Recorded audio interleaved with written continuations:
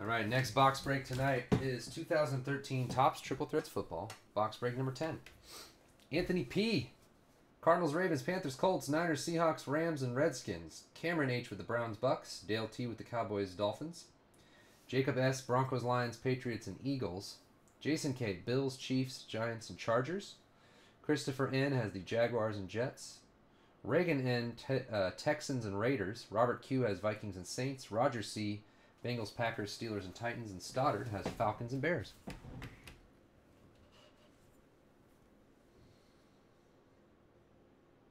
All right. Let's see what we can get out of here. I posted a full case break of this for tomorrow night. We haven't done a full case for a while, but there's always a nice booklet or triple auto or something crazy in a case, so it's good. It should be a good break. Tomorrow we'll do just all cases.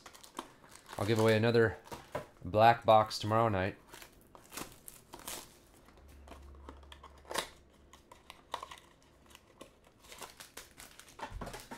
So get yourself a spot tomorrow night if you want.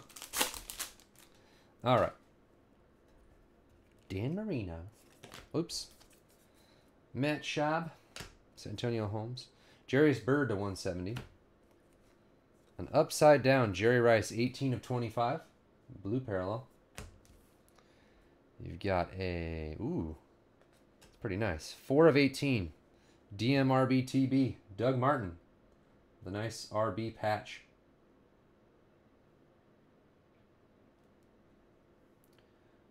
And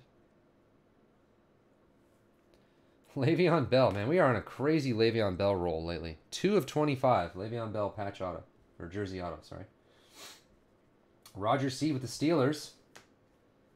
Nice hit for Roger. And Tampa's Cam H.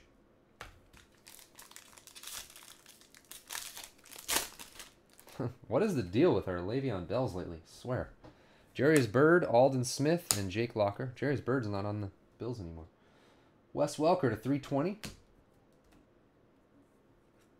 Dez Bryant, 19 of 50. And we got a Marcus Wheaton.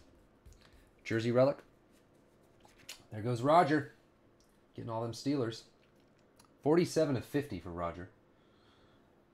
And what do we got here? Ooh, Keenan Allen. Pretty good box. 6 of 50. Keenan Allen with a really nice patch. San Diego Chargers. Jason K.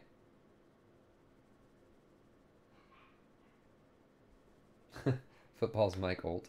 I think he's actually better than Mike Olt. Sorry, Mike. Hopefully Mike's not listening.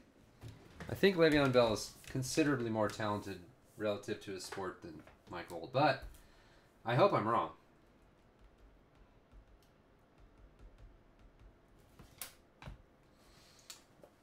I really hope I'm wrong, because I'm pretty significantly invested in Mike Olt at this point.